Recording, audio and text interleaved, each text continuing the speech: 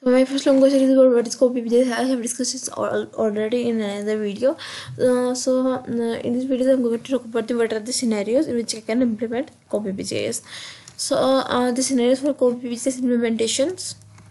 I'm going to discuss about scenario for a collaborative, in which your meeting is playing a role as collaborative tool for crime mapping. So first I will give you a short introduction what is Co-PPGIS. It is an effective and essential online meeting system for supporting group collaboration on geographic information.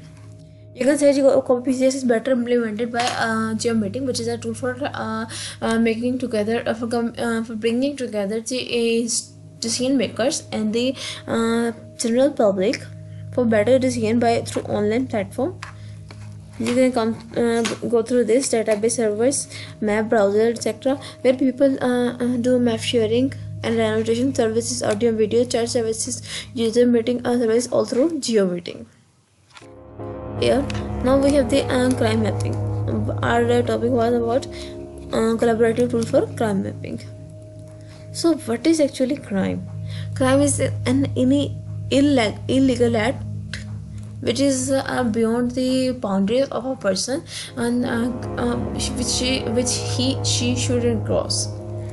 So why is crime mapping necessary? So you can be aware of in what kind of areas what deeds are being occurring, which illegal activities are being occurred.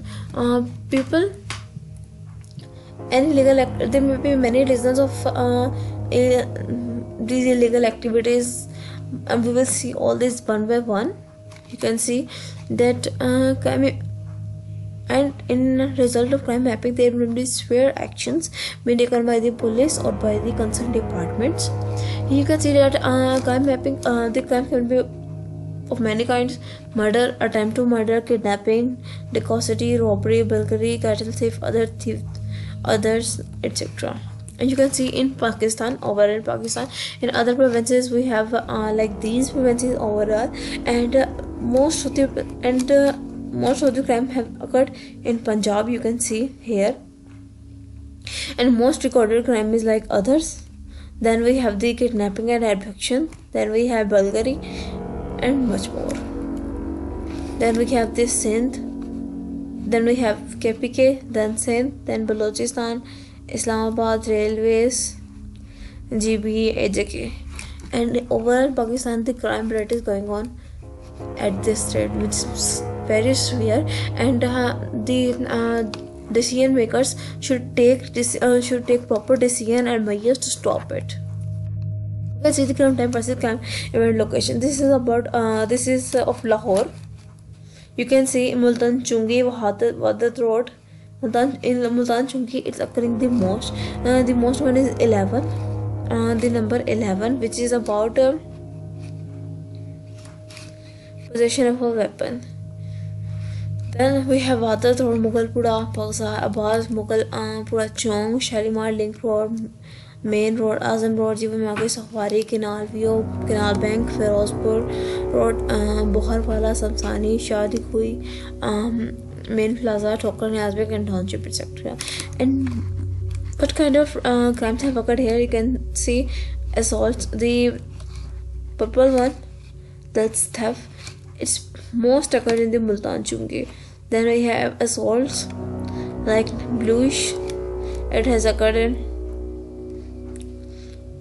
Wadat Road, Canal Bank, Buharwala. Then we have conspiracy here, Sultan Road, Wadat Road. Then we have drug trafficking, like you can go through under trafficking.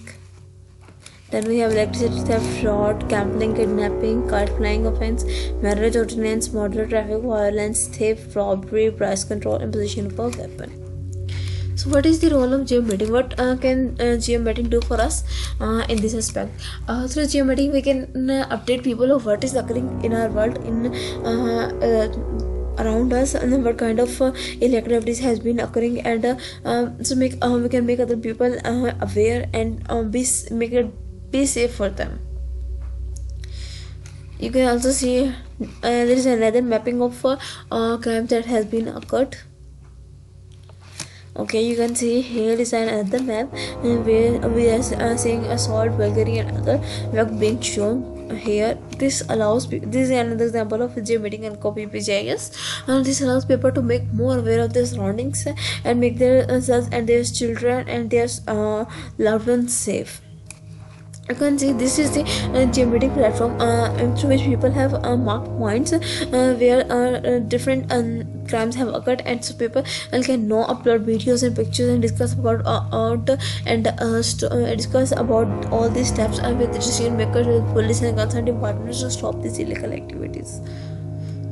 So what are the procedure for Co-PPGIS implications in crime mapping?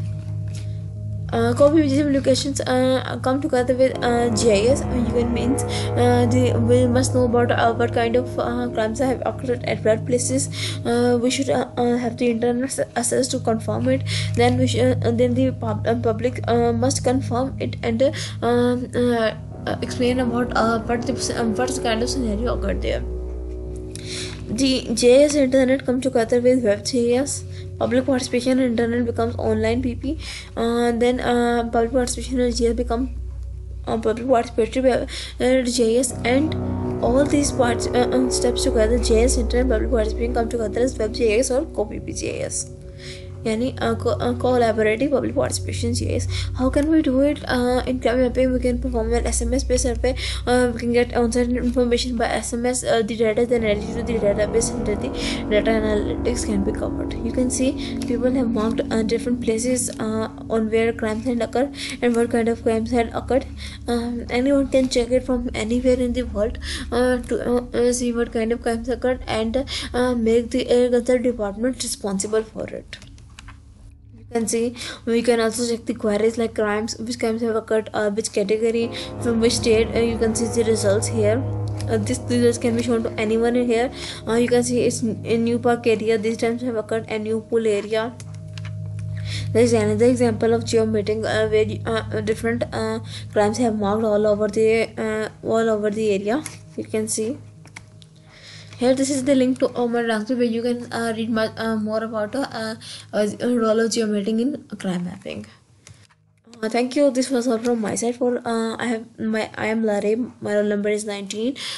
In this course, I discussed today about a role of geometry Co-PPGIS in crime mapping. I will discuss about the last scenario in the upcoming video. Till then, Allah Hafiz, fi aman Allah.